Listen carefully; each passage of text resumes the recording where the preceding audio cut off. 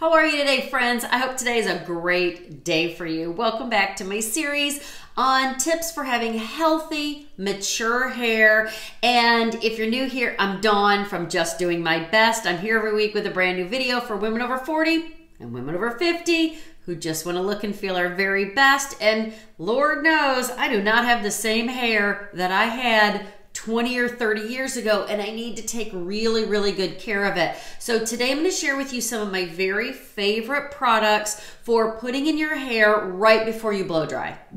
Are you following me on Facebook or Instagram at Just Doing My Best? If you are, you know that several months ago, we moved into an old farmhouse that we're renovating, and that's why I'm still making videos in my dining room. But as we get closer to making a room for me to make videos, I'm kind of loving the dining room now. So I don't know, but it has definitely been an adventure.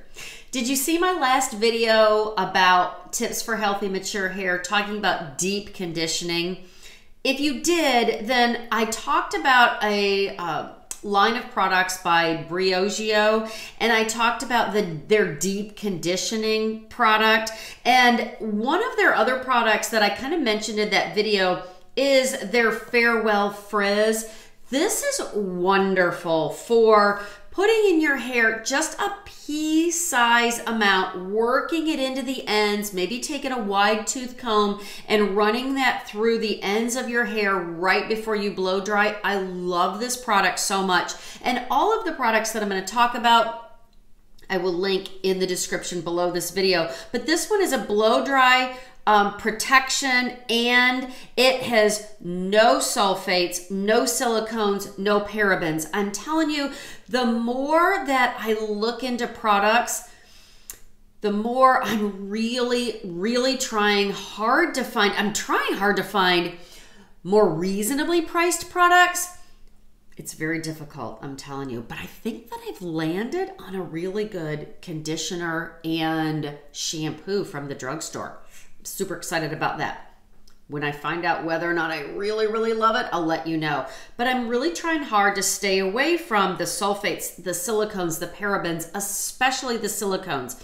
If you saw my video on detoxing your hair, you know, and definitely check out that video, you know that it is so important for us to stay away from silicone. Silicone, in a nutshell, I talk about it more in that video, but in a nutshell, silicone kind of seals that hair cuticle, and it's supposed to be sealing in moisture and making your hair shiny, but what it does is it kind of almost locks the door of your hair so that nothing else can come in, so it's not receiving anything else when you have too many silicones.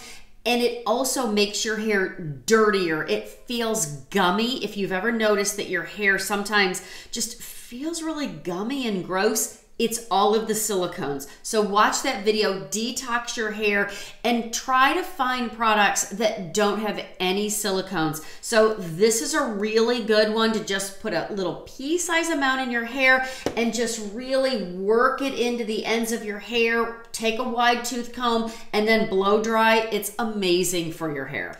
As you're growing, as you're learning, as you're finding better and better products for your hair, skin, nails, whatever it is, I want to encourage you to occasionally go back and maybe try some of the things that you used to use, maybe a year ago, 5 years, 10 years, and see whether or not they are still good, or give you a comparison. Does that make sense? So as you're growing, you might find something now that you think is fantastic, and it makes your hair or your skin or your nails or whatever so healthy, and you notice a measurable difference.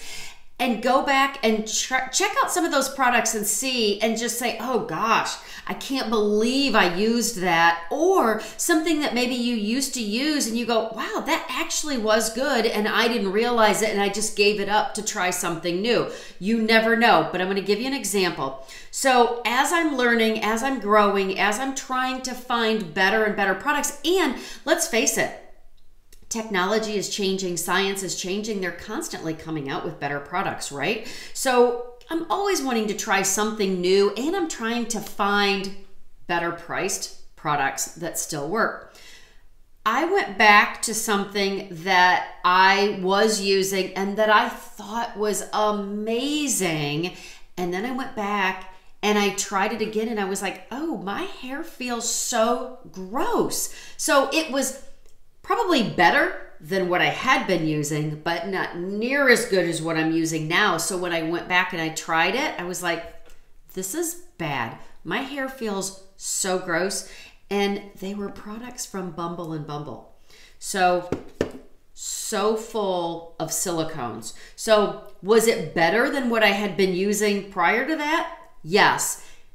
Do I think it's as good as what I'm using now? I don't. And I was surprised by the ingredients. So you never know when you go back and you just kind of check on some of the things that you used to use. Maybe they were good, but maybe they were better than the product before that, but not near as good as what you're using now. And you may just be surprised. Maybe you'll have an oldie but goodie from a few years ago, and maybe you'll go back and go, oh my gosh, I have learned so much. I cannot believe I used that. And then we'll all just move on and try something else that's really great. So let me show you a couple more products that I'm loving right now for the health of my hair before I blow dry. So like I said, I'm constantly just trying new things and trying to see what's going to be good. I love to put something to protect my hair in my hair before I blow dry. I told you about the Briogeo Farewell Frizz. I really like this as a leave-in conditioner and heat protectant. Like I said, just a pea size amount. I love it. The other two things that I'm loving, no surprise, are from Living Proof. I kind of use them interchangeably. One day I might use one, the next day I use the other. One of the things that I love is the Living Proof Restore Perfecting Spray. This one says it's a conditioning detangling spray. So I might use this once or twice a week, and then I use this one once or twice a week. But I love them both. I find that I don't have a lot of hair, so that I don't need to use a lot. I don't have a lot of hair and it's very straight, so I don't have a need for a lot of product. So when I use the perfecting spray, I use like 3 squirts. That's it. If you have more hair than I do or your hair's longer, you might need a little bit more. But when it comes to using a product before blow drying, you've already conditioned. You probably did that in the shower. So you're just putting on just a little bit of something before you blow dry. Try less is more. Try a little less. And if you find that you need a little bit more, do just a little bit more the next time. But the Restore Perfecting Spray, I love. And then the other one that I'm absolutely loving from Living Proof is the 5-in-1 styling treatment. You don't need a lot of this 5-in-1 styling treatment, a lot like when I talked about this one here, a pea size amount. I don't need a lot. Like I said, I have thin, straight hair. And another bonus to that is most of the time when I buy these products, most of the time I just buy the travel size. I don't need a lot when I'm using it anyway. I'm not washing my hair every single day. So one of these little 2-ounce containers last me a long time, so I save a little bit of money this way.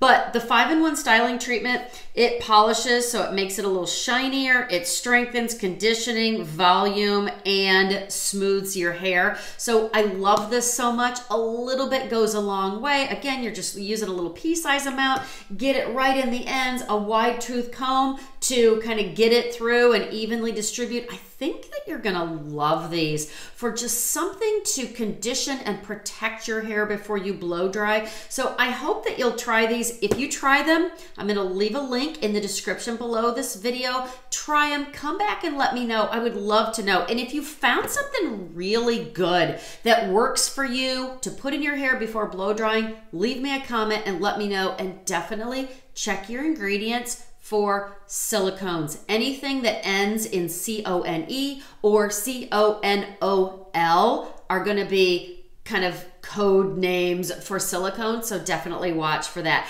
I hope hope that you found this helpful and you had fun with me today. And if you did, please do me a favor, like this video, subscribe, share it with your friends, and definitely come back and see me next time. For now, friends, go out today and be blessed and do your best.